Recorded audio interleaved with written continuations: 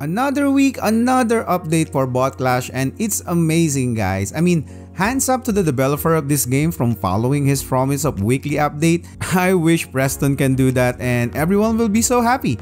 Anyways, before we begin, I'm going to select now the winner from our previous video since we reached 100 likes, guys. Thank you so much. And I'm going to use this website called Comment Picker, so let's go!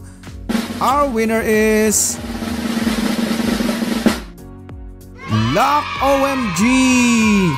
Hey bro, I like your videos and I would like to have a legendary. Well, there you go, bro. Congratulations. Please drop your user in this video so I can add you in game and give you your prize. Now for this video, I'm going to do another giveaway, and this time, guys, I'm giving away a 5-star legendary bot, King Cobra. That's the new legendary from the new update if this video reach 100 likes. Which is insane, guys, because I use a total of 16 legendaries on this one just to make it a 5-star.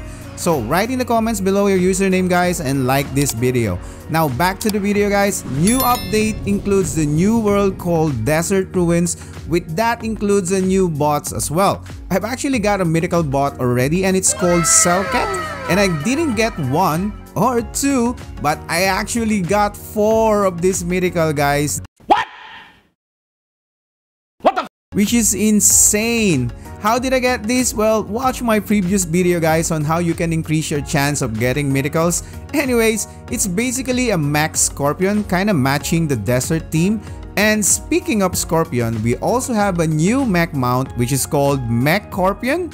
It's so funny because when I equip this one, the first thing that comes to my mind is the rock interpretations of Scorpion King in the Mummy movies.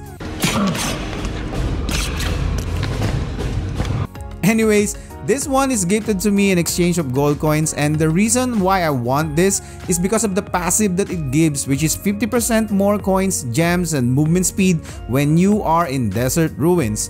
They also increase the maximum level of bots to level 150, which is insane because one of my bot now has almost 600 million damage, guys, and that's just for one bot. They also added the boost panel on the abilities tab, which is also an awesome addition because now you can see all the bonuses you have in the game. Another great addition is the mysterious boxes that spawn in random worlds from time to time, and if you break it, you have a chance to get an instant buff and gems.